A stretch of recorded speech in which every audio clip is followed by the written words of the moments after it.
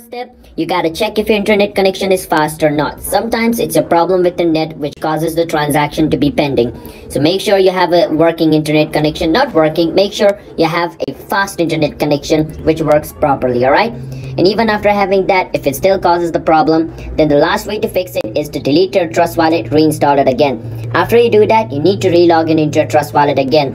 And when you're deleting your Trust Wallet, make sure you remember the 12-word recovery phrase of your Trust Wallet. Otherwise, your wallet is going to be lost. And how you guys can see your 12-word recovery phrase is, so go on settings, go on wallet, and click on this eye looking icon right beside your main wallet. And click on show secret phrase. And then click on where it says, all this tick mark it, continue.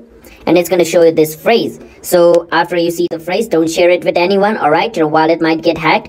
Once you see this phrase, basically what you want to do is delete your Trust Wallet and then log in into your account again after installing your Trust Wallet. And once you delete your Trust Wallet, your transaction is going to be cancelled. What you need to do is do that transaction again, and this time it should work.